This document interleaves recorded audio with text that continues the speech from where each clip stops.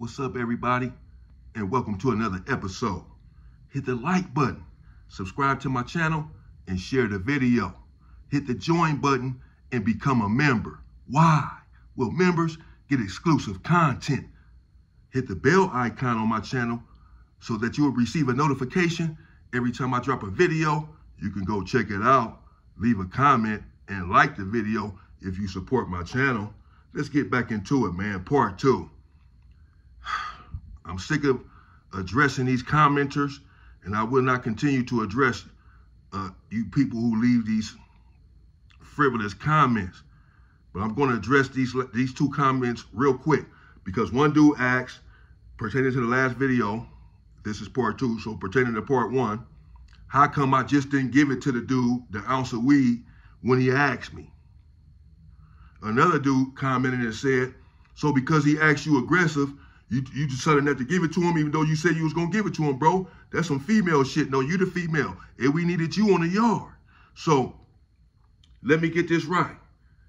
If I come to you and I'm aggressive and I tell you, man, give me that ounce you said you're going to give me, even though you had never said that you were going to give me one, you going to give me one anyway? Man, I needed you on the yard. We all need, the homies need you on the yard right now. The hell? Let me explain. I explained yesterday how come I did not give it to the dude when he first asked. First of all, I'm not giving him an ounce. That was never a part of the deal.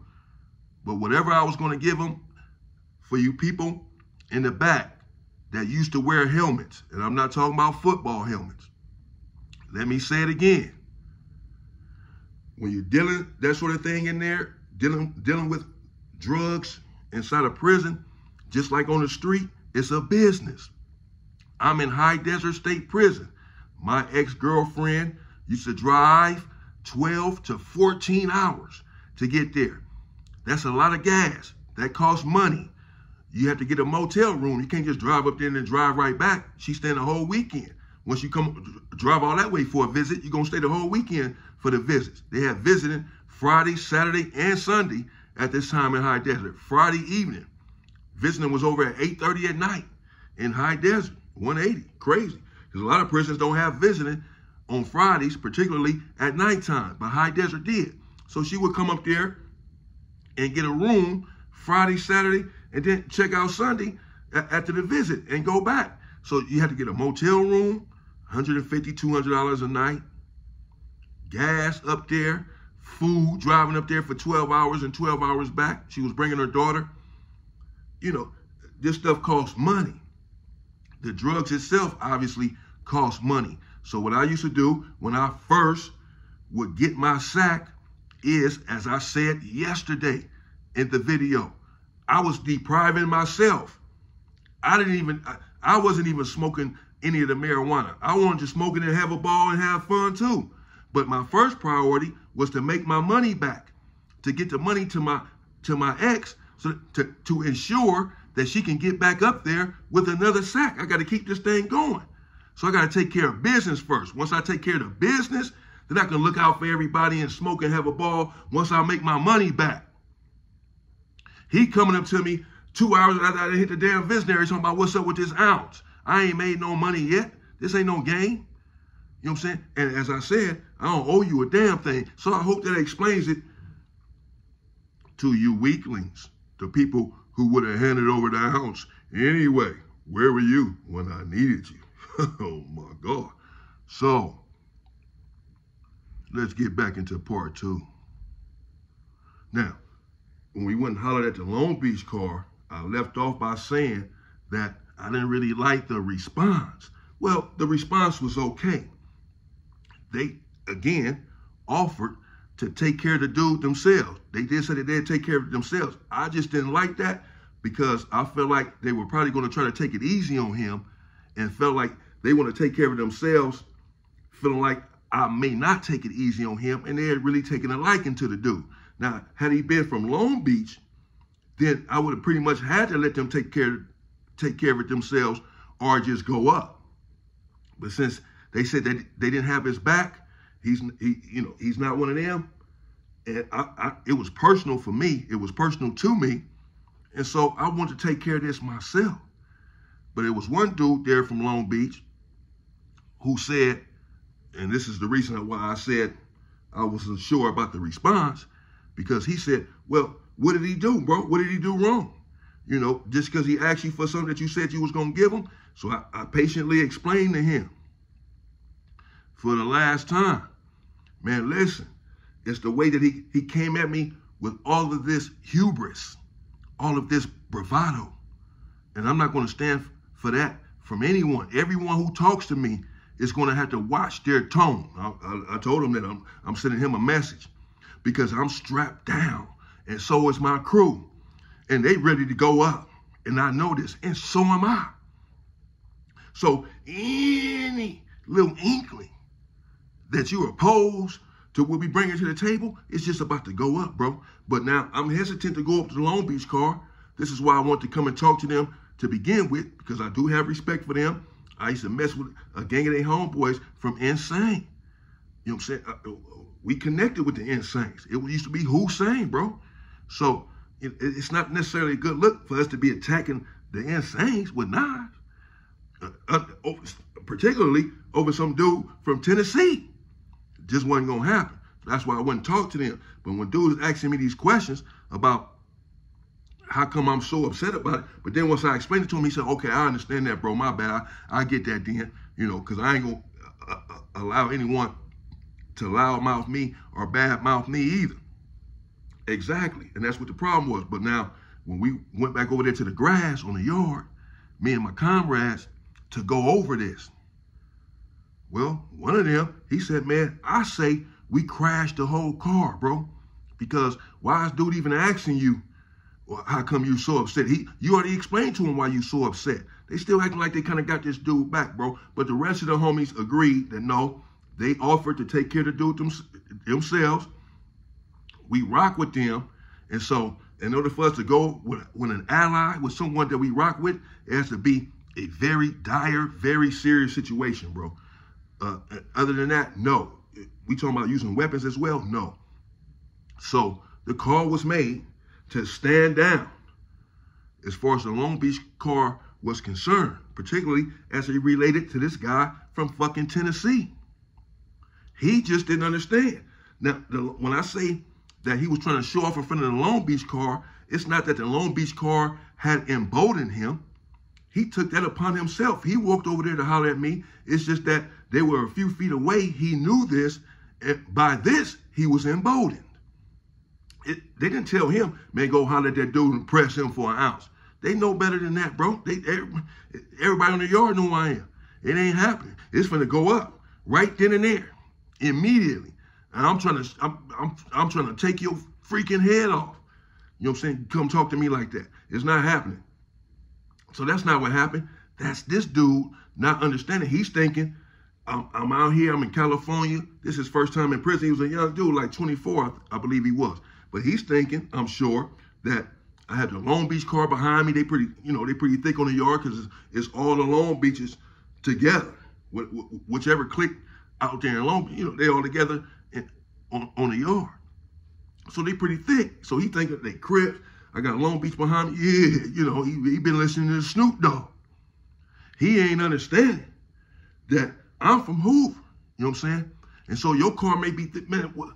You ain't understanding, boy. You know what I'm saying? I'm really from somewhere. My homeboys is crazy.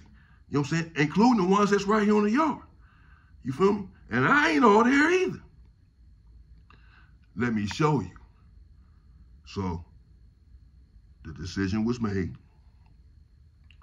that I would just resolve my issue that I had with this particular character and leave it as such.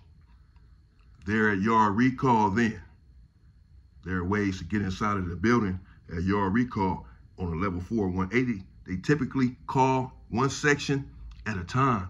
They'll say A block or A section or C section from 5 building and C section from 8 building, come in. And then they go B section because the sections are separated by a door on a 180. So he was in C section because I was in C section with him when we were in the cell together. I know exactly where he's at. I just left this building. I moved to the cell with the homie by now, but I just left this building. I know who the police is in the tower. I know everything that's going on. Snoop from 60s and Spy from 60s, they pretty much ran the building. It was pretty much running the yard for the Crips. Although a lot of stuff ended up coming out about Snoop that wasn't favorable. I don't know. All kind of stuff all kind of stuff was said, but at this time, they were pretty much running the yard for the Crips, especially, of course, the neighborhoods. So they were right there in the building, and I let them know what was going on, man. I need to get in the building, take care of something with this dude. Y'all get me out, because they had juice, you know what I'm saying? So, particularly Snoop. And me and Snoop, we were straight. We were cool. So I hollered at him and I let him know. He said, okay, bro, take care of your business. Go in there, you know. When you plan, I said, I'm going in there right now. You're a Rico. I'm just going to go in there, do what I got to do. And I'm going to come up out the cell. And you make sure this dude in the tower, I think his name was Turtle, that he popped the door. And everybody called him Turtle. That he popped the door and let me out so I could go run back into my building. He said, all right, bet. So they called C-section. 5 block. And dude, he went up in there. And a couple of Long Beaches, they right in the section with him too. So the homies, they wanted to come in there with me at first to make sure everything was straight. But I told them, man, everything's good. The Long Beaches said it's good. I ain't tripping. You know what I'm saying? I'm finna go in there and handle it. So when they called, I went in there. I ran up the stairs. He was upstairs. I ran up the stairs. And when he opened his door, I ran in there right behind him and closed the door. And he turned around, he said, what's up, bro? Well, but at this time, the talking is over. Once I come in the cell on you, that's because we couldn't talk it out. We could not resolve it verbally. So now it's done turned into something else. It has escalated, and the time for talking is over. So I have nothing to say. So when he turned around, and he started talking about whatever he talking about, hey, you know, well, the big fella, as he sometimes known to do, pulled out a tool and swung it at the dude. Now, the first time, the big fella, being a big guy, and the dude being so slim and small, he was able to dodge it.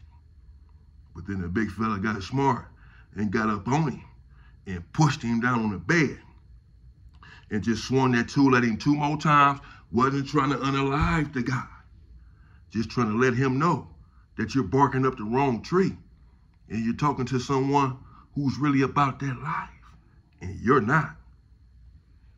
And so he got poked twice in the arm and on the side of his left chest. And then the big fella ran up out the cell, got up out of there, and made it back to his cell safe and sound. And then the dude was never seen again. He was off the yard. Never saw the guy again. Never saw old Tennessee Titan again for playing these type of games. Talking about an ounce. Well, apparently, had he been talking to a couple of these commenters, he would have got his ounce. Probably would have got 2 or 3 of them. Shameful. But from the big fella, he had nothing coming but a tool for the disrespect that he displayed. And that was the end of that. Hope everyone can understand that. If you can't, I can dig it. Coming up. Well, we're going to get into it. Everyone's asking, though, you know. People know about Tiny, Goofy, and Porky.